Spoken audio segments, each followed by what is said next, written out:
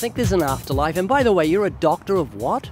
Yes, I'm a doctor of chemistry, PhD chemist and PhD physical chemist. Yeah, I'm specialized into the different nanosystems, into the different type of nanosystems. Is there life after death? That is a philosophical question that people are asking since the beginning of civilization. No, I believe that there is no life after that in a sense like most of the religion presents to us, or in a sense what we will think about the life as a physical life that exists. But I believe that there is quite a possible chance that there is a preservance of informations, because essentially the brain is both chemical and electromagnetic machine. And nobody really know what will happen after, when the person die, or actually we don't actually know yet exactly what is the exact definition of death. You believe in God? There may be an existence of the supreme architect of the universe, or the existence of the supreme being, yes, but in a God as a physical embodiment of the person with a beard or any of the existing religion embodiment, no. Michelangelo's got a lot to answer for in doing that picture of God in a pink nightie, reaching out his finger to touch Adam's finger. God's nothing like that. He's a spirit, the Bible says. From the atoms through the universe, there's architectural order. Am I right? There is an architectural order, but there is also order of self-assembly.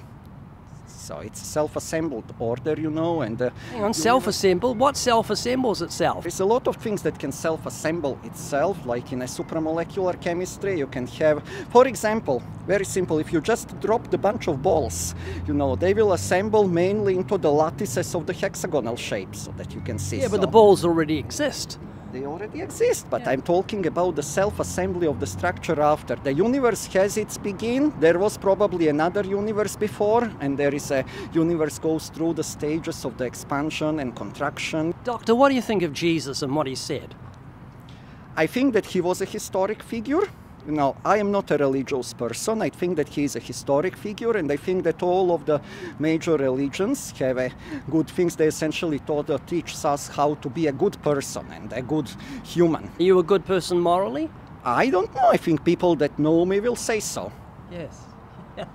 The way to find out is compare yourself to the 10 Commandments. Are you familiar with the 10 Commandments? Absolutely, yes. And 10 Commandments, they are the basis for all of the legality and of what we define as a good person, regardless if that person is religious or not, Okay, well, let's go through some of them and see how you do. The 7th Commandment, are you familiar with that? You shall not commit adultery?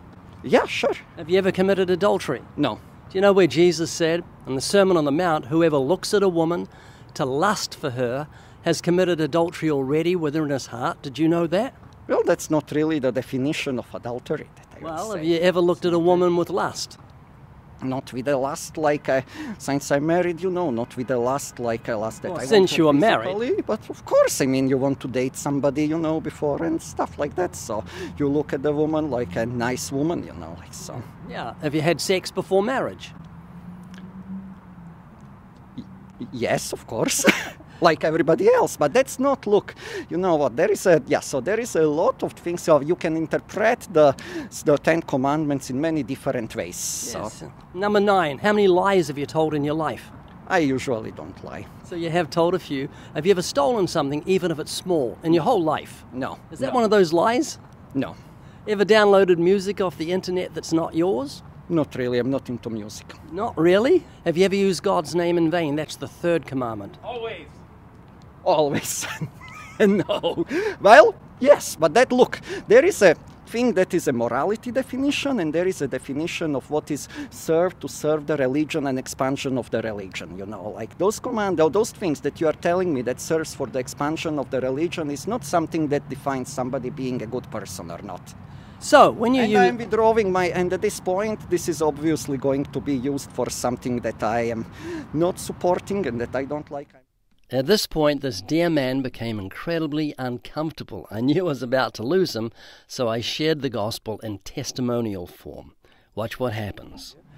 I've broken those commandments too. I've lied and stolen, look with lust. Let me give my testimony because it's so important to me, and I really care about you.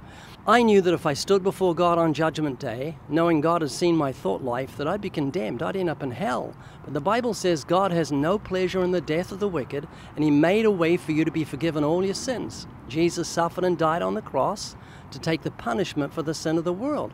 You can have everlasting life as a free gift if you just repent and trust in Jesus. He's the Savior of the world. Man, this is the most wonderful word you could ever hear.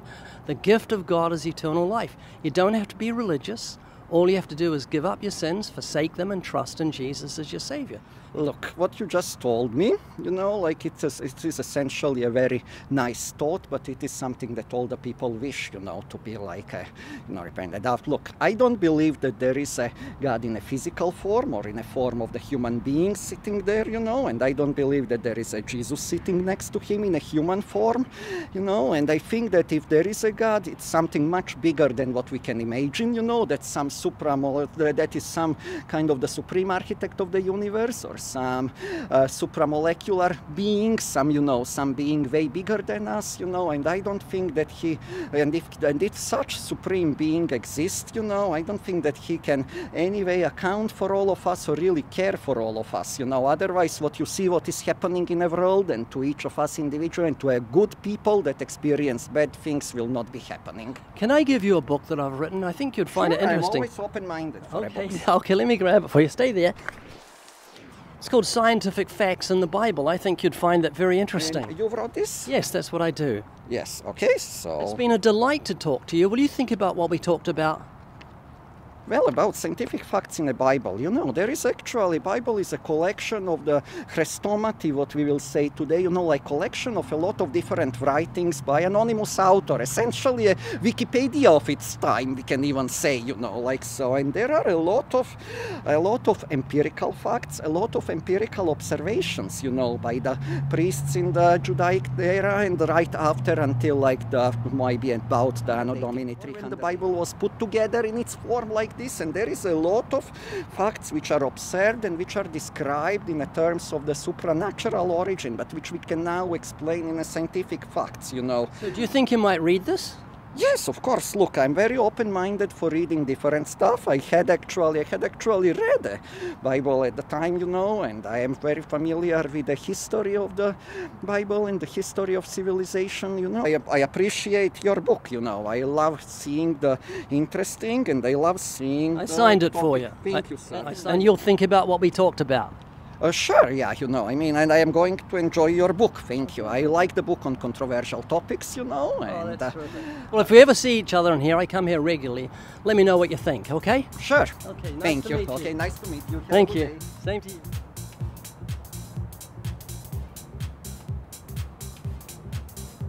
People often say, I'd love you to talk to my unbelieving friend or family member. Well, why not send them this video? Just click on the share button and say, I'd love to know what you think of this. There's nothing offensive about that. Send it and then pray. Do it today. Real quick, here are 3 things to help you grow in your faith. The Living Waters podcast, the Evidence Study Bible, 200 of the most commonly asked questions of the Christian faith, and much more. The Starter Kit, 4 of the most popular gospel tracks, available at livingwaters.com.